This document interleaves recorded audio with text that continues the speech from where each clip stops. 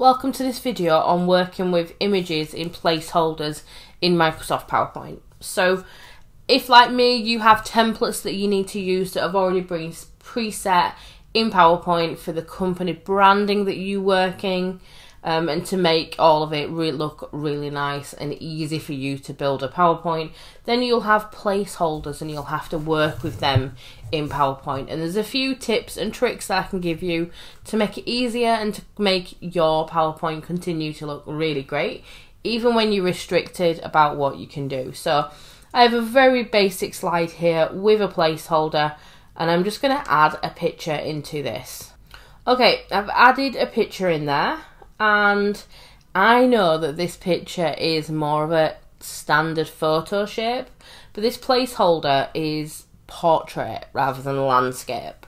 So I'm going to be missing a little bit of information. Now, what you'd expect you might want to do here is just to move this placeholder around, but what you'll see when you do is it starts to stretch and skew the image, which you don't want. You want the image to fit as best as possible within the placeholder. So I'm just going to undo that, and then what I'm going to do instead of doing that is I'm going to right click and I'm going to click on crop. So I'm using a Mac, so your drop down might look a little bit different. You can also see in the top bar, if you click on picture format, there is a crop option there as well. But when I click on crop, you'll see I've got the picture behind the placeholder. Now what I can do here is I can reshape this picture by clicking on these corners and moving this, but I'm still leaving that placeholder exactly where it is. And also what I can do is click on that picture and move it around and find the area that's going to look best for my picture, so that I get a really solid picture in there. It looks nice and pretty, but I'm not missing anything. I'm not skewing it. I'm not stretching it. I'm not making it tiny.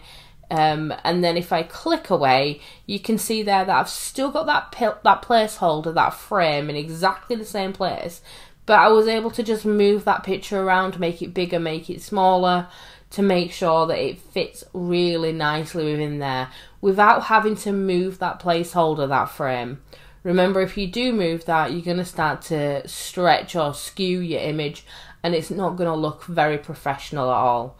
So do remember, if you're dropping in any images into a placeholder, just like I did, then you're going to click on it and click on crop, either by right clicking or control and click, or you're going to go into picture format at the top and click on the crop option, and then you can see the whole picture behind that frame, and you can move and work with that and work with what's best.